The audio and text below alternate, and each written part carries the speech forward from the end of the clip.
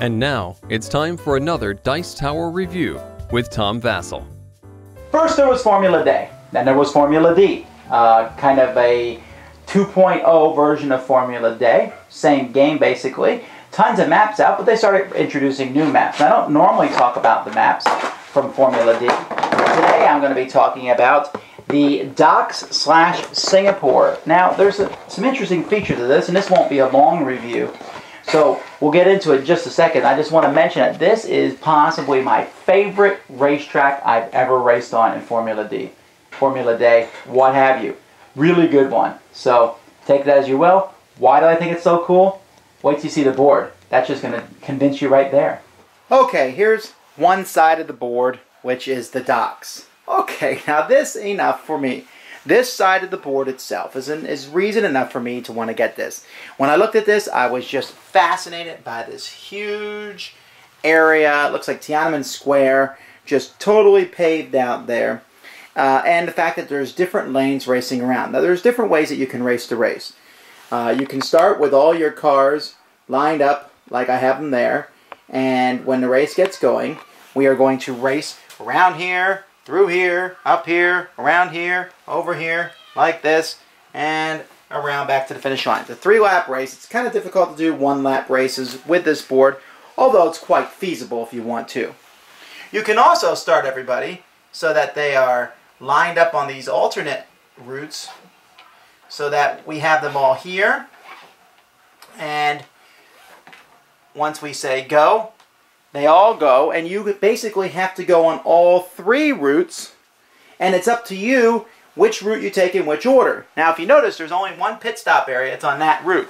So it might not be advantageous for you to go straight here or to go down the center one, because the center one is going to come out there, unless, of course, you're going to push that center one. And I love this because there's a couple reasons I like it. One, because it's not so easy to tell. In Formula D, if you fall far behind, it can be a bit frustrating because you really have to push yourself to catch up, and it, just can be discouraging. But here you're never really sure if you're behind because you're on a different lap than everybody else. You might be behind the guy racing you, but you still might be in second place on the whole thing. So this is the whole way this track is. There's a few special things. If you notice over here, there's an oil slick, so you got to be careful not to land in that one. Over here, there's some containers. And when you're coming down here, you better make sure you don't hit those because that's obstacles in the middle of the course. And as you can see in the middle section, there's 2 different places that you can go. All in all, it's a really cool track, and it's one that I really especially like for beginners. The other track here is Singapore, which is a very dark background at night, very pretty. I very much like how this track is set up, and it has a pile of curves. In fact, there's very few straightaways on this track. So it's hard to really get going, but it's nothing is too terribly difficult except maybe this dreadful 3-stop turn here. So you'll find that I don't know that you'll ever use 6th gear in this race, and you won't be using 5th gear even that much often, although there is that straightaway right there.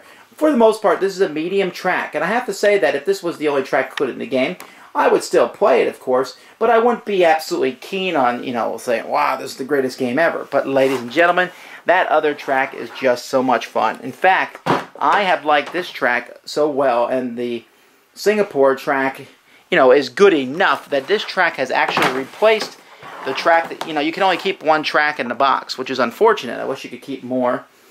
But you can only keep 1 track in the box, and so this is the track that I keep in a box just because it's so cool. And even though that looks convoluted and complexing, it's not.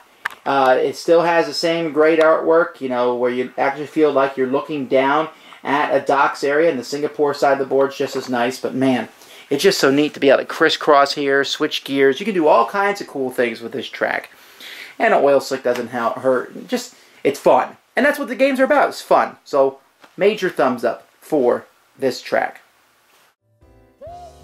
Thanks for joining us today. For more written, audio, and video reviews, as well as the #1 board game podcast, check out the website at www.thedicetower.com. Until then, this is Eric Summerer, and you've been watching The Dice Tower.